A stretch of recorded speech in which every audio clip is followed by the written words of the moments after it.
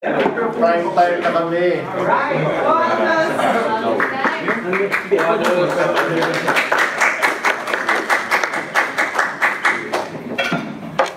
Bright, can you hit the lights? Yung may beads yun. Ay, saan ba tayo? Beads. Hindi ako prepared.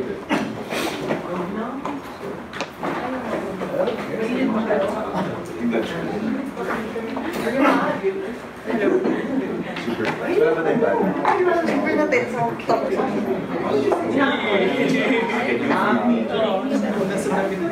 Game na ba? So today, I'm here to talk about how we found tandem. Discovery. So,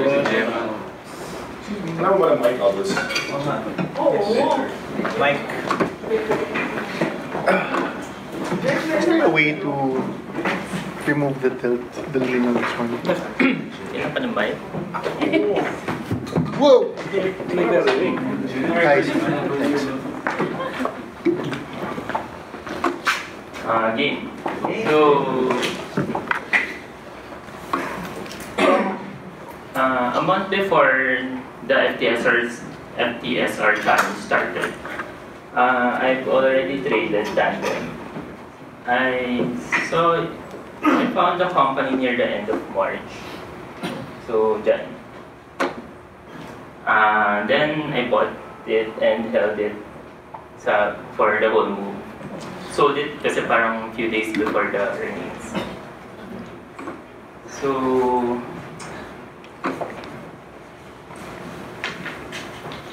sa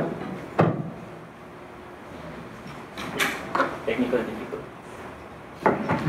So sa FinViz, so I found a company using the FinViz screener with the following set of filters. So yung price change greater than 5%, price above 20-day moving average, tapos 20-day and 50-day moving average aligned, so parang strong bull siya. Tapos daily volume was at least 100,000. So sa fundamentals, I only use yung quarterly revenue growth of more than 20%. Marami kasi mga growth stocks hindi kumikita. So ito yung itsura niya.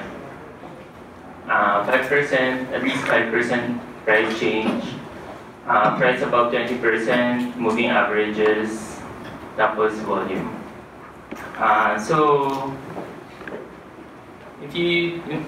Sa right, itsura pa lang niya, alam na kung anong set of, diba? Square root. So, MACD mo above 0, oversold, so parang safe to assume higher low, so parang square root na siya. So, next, fundamentals part. There are 3 things that I look for sa fundamentals. Quarterly revenue growth, then the product, then the narrative.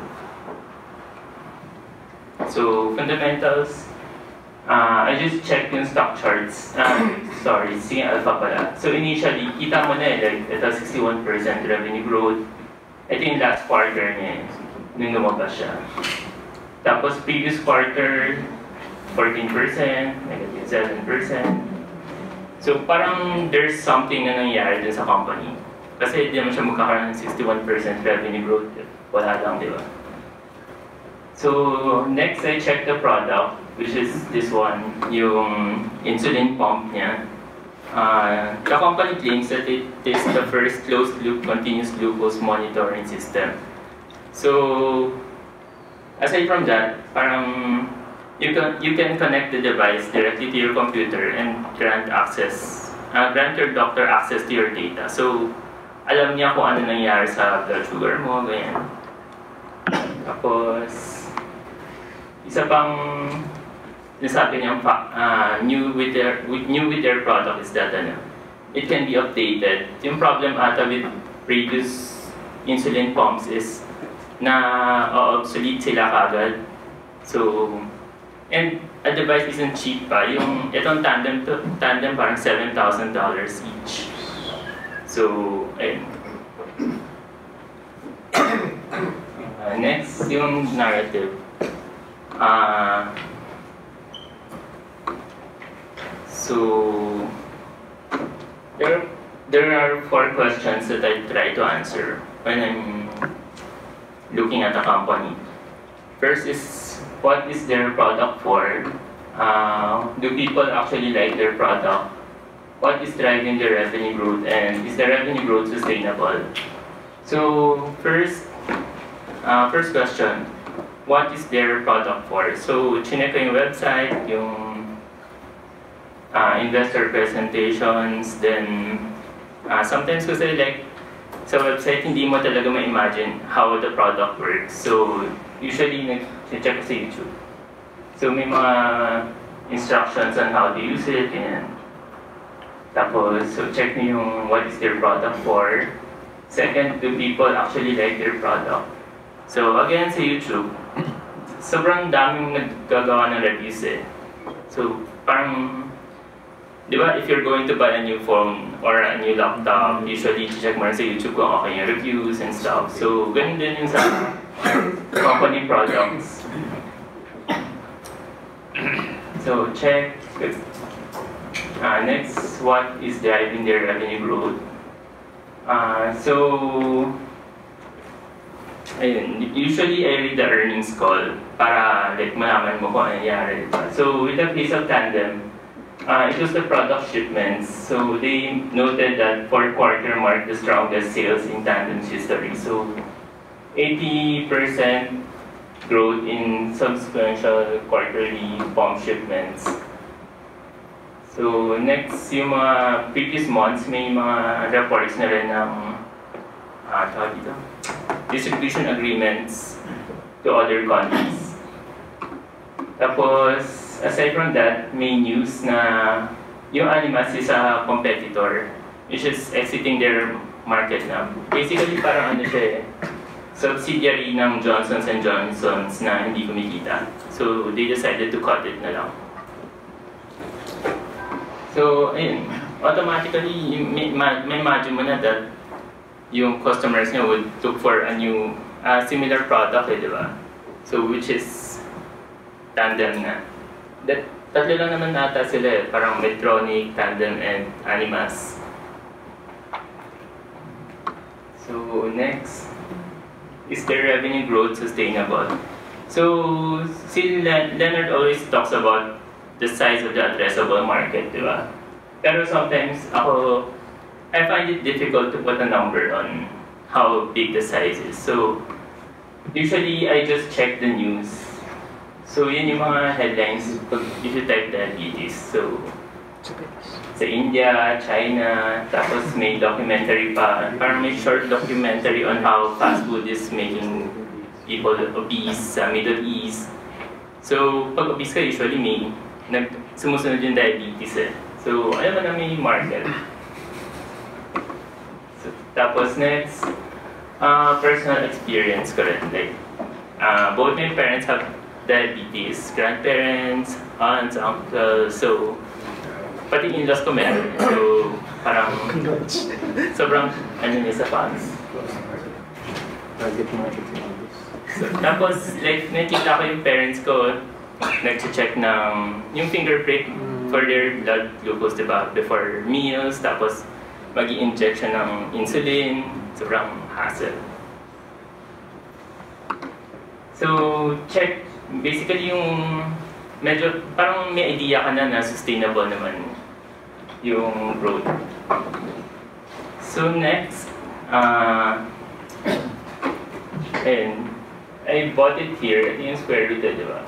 So, nag-probe ako, tapos added here, tapos ito parang analyst coverage na to. Tapos, ito yung earnings, sold everything here. Tapos, FTSR challenge somewhere here. So, after 100% gain in one. Kailan uli yung analyst? Yung surge. Dito. Anong search? Okay. So after 100% gain in 1 month, what made us decide to to pick tandem for the FTSR challenge. So, so dun sa earnings, it showed continued revenue growth.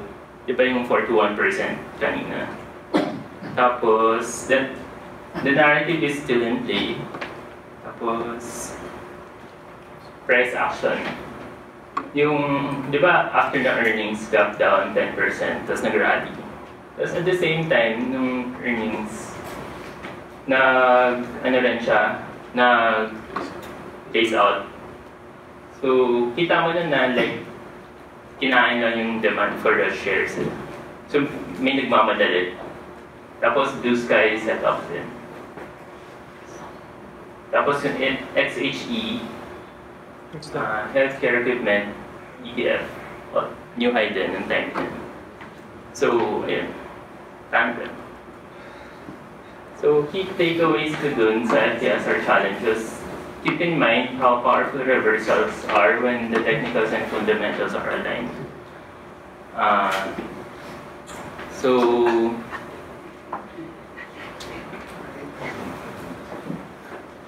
Ayan. So, if you see something like that, sobrang worth it na to look at it. Kasi like, you'd spend siguro 30 minutes to 1 hour kung may narrative talaga, ganyan. Tapos, sobrang worth it di ba? Tapos next, if you're not sure about the narrative, scale up. Basically, since nag-effort ka na, bilhin mo na rin. Pag mali ka, pwede ka na mag-cut eh. Pero pag tama ka, dagdagan mo na lang. Worst case is, ayun nga, is you lose the initial risk or break even ka lang. Next. When buying new high, ito from Boss Edward to eh. When buying new high, trade what you see. When buying reversals, trade what you think. Kasi, I bought it here eh. Tapos parang, mahal na, ganyan. Nag-start na ako mag-isip. So ending, kinat ko. So, ayan. And end of presentation.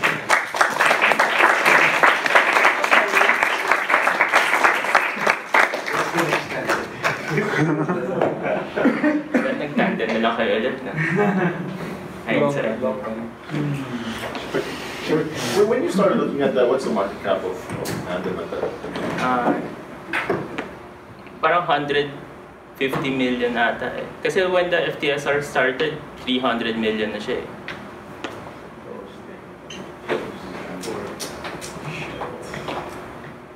What encourages you to, so when you look at micro caps, let's say when we're looking at micro caps today,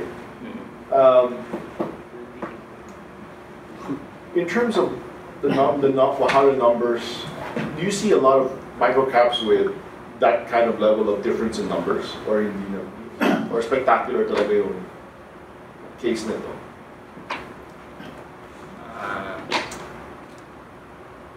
Well, actually minsan yung numbers kahit sobrang ganda. So, yung narrative is very important. Like, di ba may iba tayong small cap that didn't work. So, ayun, may mga, aside from yung revenue growth and their product, parang kailangan mo rin i-imagine if you'll be able to accurately predict yung susunod na revenue growth. Like, sometimes may companies na kaya mo i-predict yung mga large capital intensive equipments. Feeling ko kaya i-compute ng mga analyst kung how much yung fair value ng company. So, not much surprises in terms of the price. Versus yung mga items na like yung mga Funko, ganyan, di ba? Tandem, like hindi nila ma-project accurately kung how much it would earn the next quarter. So nagkakaroon ng parang mispricing ba yun? So if your narrative is there, mas nag run yung price, mas may ano, may mas may mispricing, parang gano'n. Tama ba? Follow-up question. So yung, di ba you see the numbers, okay, numbers. Are there cases na you see the earnings call tapos parang na-underwhelm ka and then you end up not trading it? Like what, parang how long does it take you to digest an earnings call and say na there's something there or there's nothing there? Ulit. Parang, so you have the numbers already and then you read the earnings call, you look for a narrative.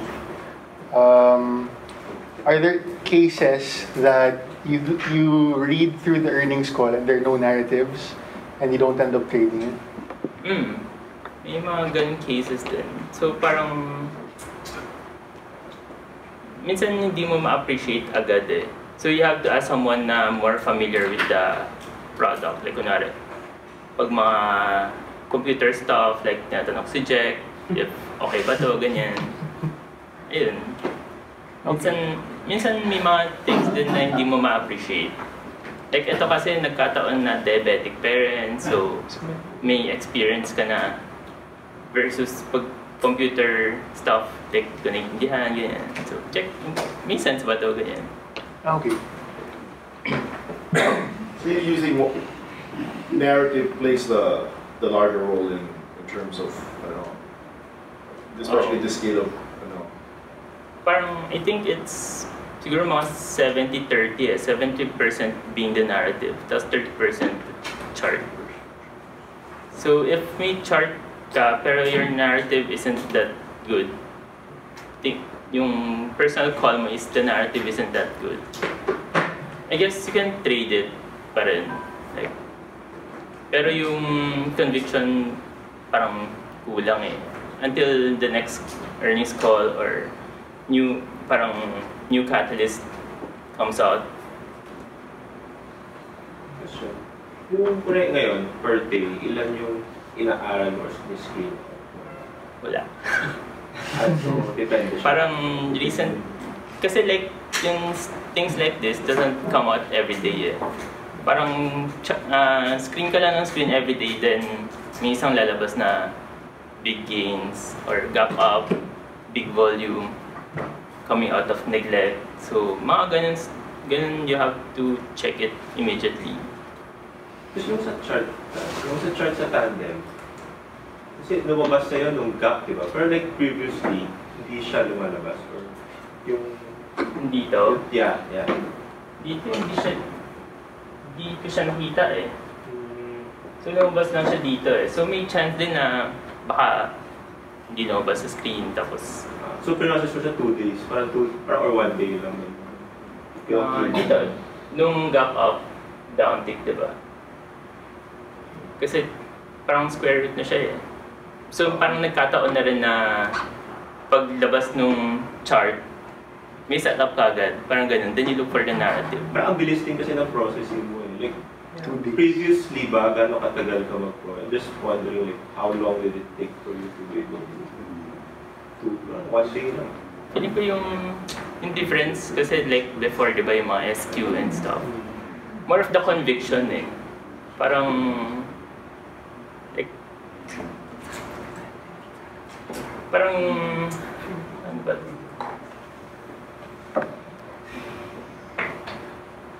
Yung SQ mo, parang matagal mo inaaral eh. Tama ba? Reason. Kasi parang, kaya mo nga sa search mo pa inaaral eh. Sa job pala. Hindi. Parang, kasi lahat naman nandyan na eh. Like, sa Seeking Alpha, di ba, nakalagay na yung press release ng earnings. Tapos yung transcript nandyan na rin. So, binasa mo yung transcript din that day? Oo. Sandali lang yung transcript eh. Parang 14 pages na naman yun. Sorry lang. Pero sobrang... Like, hindi mo naman kailangan basahin every detail eh. Pwede mo naman skip lang yung ibang sections. How do you differentiate? Because this is a reversal, right? This is from a historical business where the business has been, it went up a lot, diba? Kasama yung Dexcom yun, diba? Umakyat nung how many years ago, diba? Tapos winasak sa neglect for a significant period, diba? Most of these guys that you're looking at today is from nawasak yan, mostly. Not necessarily. Parang, like yung iba yung mga IPOs, ganyan. Basta, for me, parang price action first before the narrative. Kasi minsan, unahin mo yung narrative, tapos sobrang may in love ka dun sa company, tapos walang chart, tapos pipilitin mo ng pipilitin, parang yun. Kasi naman di ba? Like, kunwari, like you find a story, tapos gusto mo, tapos yung chart, wala dyan. So, pinipilit mo Tapos, pag lumabas na yung right time, parang hindi mo na siya ma-execute, ganyan.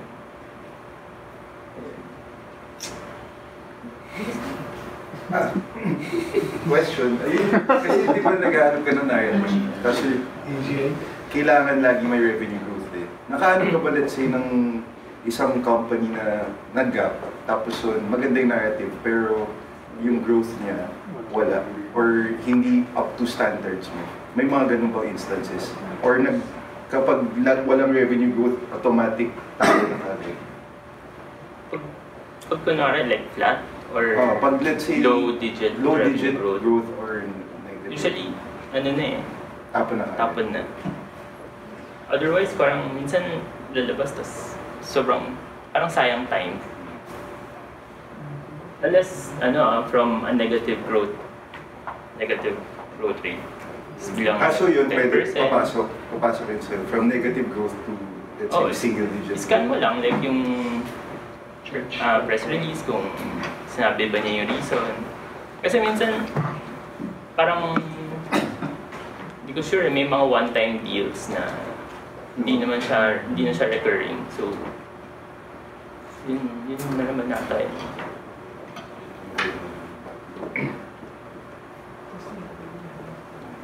Aldous, when you were saying you were looking at the quarterly revenue, was it just, what did you say before? Was it 2 quarters in a row, 3 quarters in a row, or was it just 1 quarter?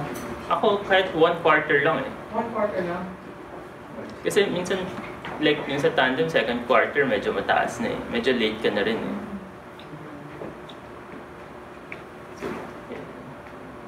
That's the one in April.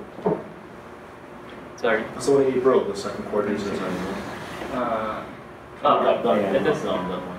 Yes. Aldous, so yung process mo is first, you look for a chart that shows you something, and then you screen for growth, and then if it passes both, tsaka ka lang babasa ng narrative niya. Okay. So kahit masayang yung basa mo kahit walang narrative, basta may growth, i-trade mo pa rin siya, or wala ka lang conviction sa trade mo? Pwede trade, pero like conviction is hindi masyado. Parang hindi na ako mag-a-add yan. Hindi na ako mag-scale yun. Trade lang.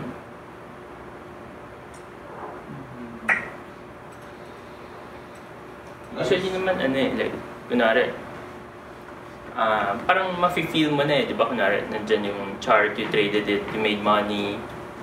So, baka you're missing something.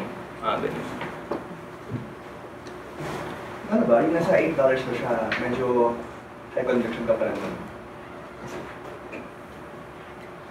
Ano ba yung siguro in a scale of 1 to 10, mga 7. 7. Kasi yung earnings niya dito, parang okay Yun lang. The cause for the gap was because they placed out bid. So, nagkaroon na ako ng 1 day lapse na binenta ko.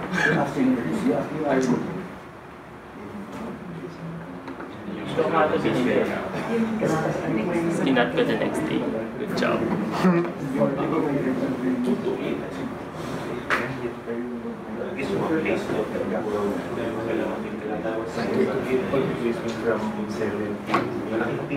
Yung Aldous, yung parang process mo takes several steps, di ba?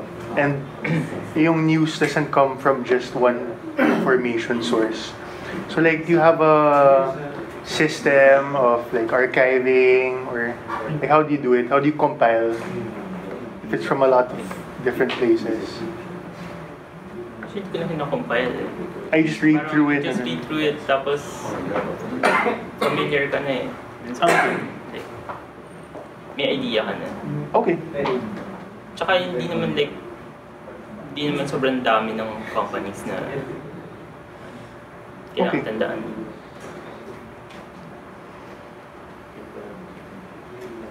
Sa halos lahat ng info naman from Seeking Alpha, Finviz, mga earnings call. Alright, so halos same lang. Oh, Okay. Thanks. walang secret website. Secret website.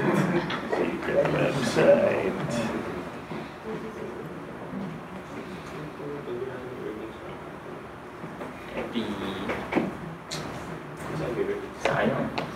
Hawakan eh. Means that you can find it once, we'll get the next one, right? Yeah. What's the next one, Aldous? Since you started this, you use target pricing or not? Tsaka, would you trade kung wari yung mga nahahanap mo when they're already at the expensive parang end? I-re-enter mo ba yung mga trades na yun? Or just go on to the next? Or more like Actually, yung tandem when it came out, sobrang undervalued siya eh.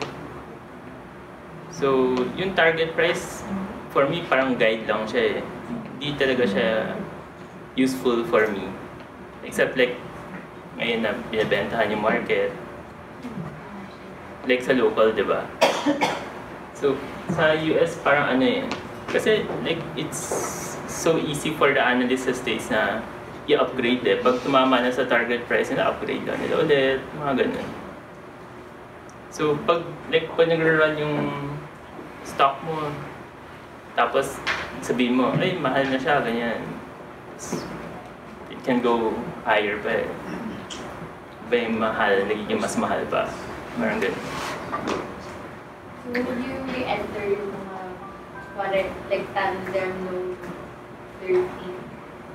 Or like, Pinay-back ko siya dito. So, parang ano na siya eh, trade what you see na eh. Di ba yung sabi nga ni boss? Kasi hindi yung problem ko dito eh, parang bilhin ko pa ba yan? Ganyan. Tapos pag nagsiset up siya, parang ayaw mo na. Trade what you see. Pag new highs, trade what you see talaga. regardless of how high na yung As long as hindi pa like large sell-offs ganyan.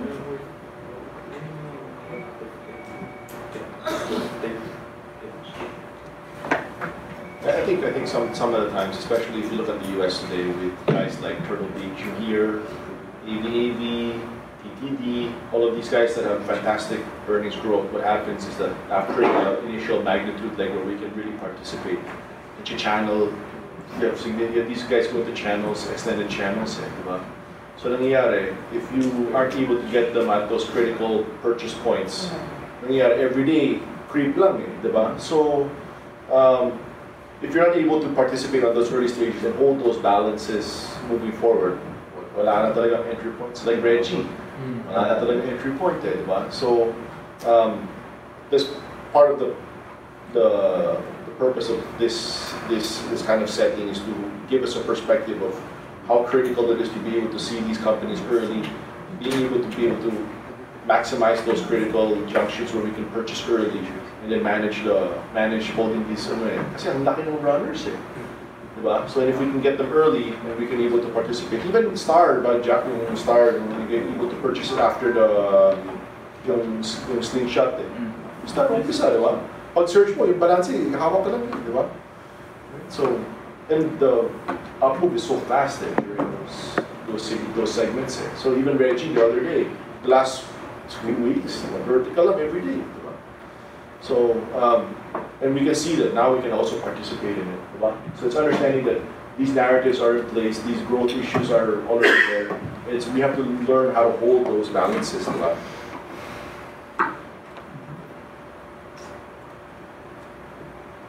Vertical, the whole time. Over there. I'm not saying we don't get the last tail end, but I mean to say that if we can get even that first leg, that's still how many? What? It's what, 30%? It's what, 2 weeks? Diba? And here your entry points eh, diba? Very clear on entry points eh. Dito ba ito? Start. After the gap na, same sa ginagawa mo.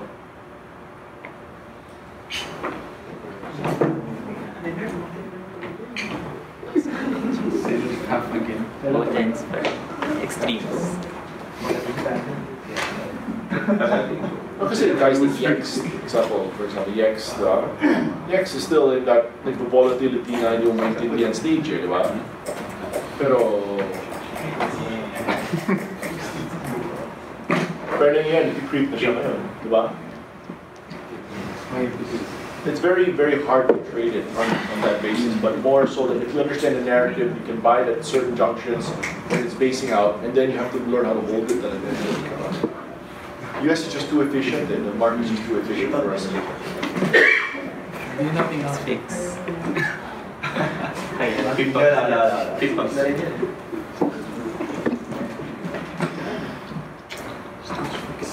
And it's what this like this is creep eh. All of it is just creep eh. So if you don't know how to position yourself at specific junctions and hold those balances, you get up to like but this only is part of whatever. If you understand the underlying research and what underlying narrative of the company. If you don't understand the underlying narrative of the company, hindi mo rin kaya hawakan. So that's why we're so thankful to these guys that they're helping us, doing all this research and legwork and whatnot. And then we can already give us opportunities to be able to participate in these movies. Like, yun din yung natutunan ko this round eh. Like, yung narrative, sobrang important siya. If you find one, tapos sobrang gusto mo, every time na sinisell off, binibentahan yung market, parang it gives you the conviction to buy and to hold it. Kahit na parang yung chart mo parang alanganin, ganyan. But if you know the narrative, the story, parang mas kaya mong hawakan. May holding power ka.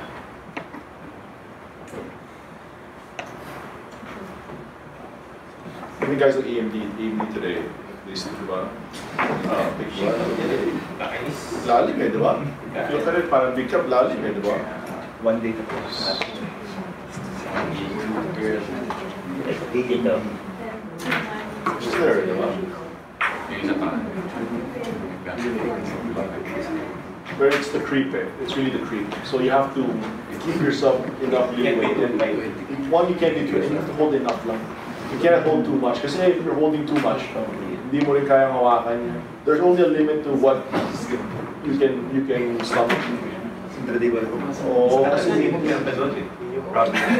pero if you're oversized, papanoorin mo eh.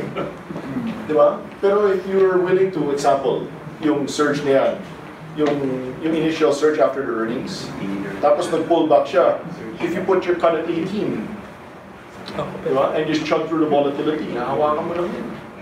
Pero pag pinapanood mo, oversized ka, nagsusuka mo talaga. Lalim eh. Diba? Yung nag-1870, nalalim eh. So now surge into new high, you raise it to 1870 na yung cut mo, diba? But you have to hold enough that you can stomach that level of volatility. Galing.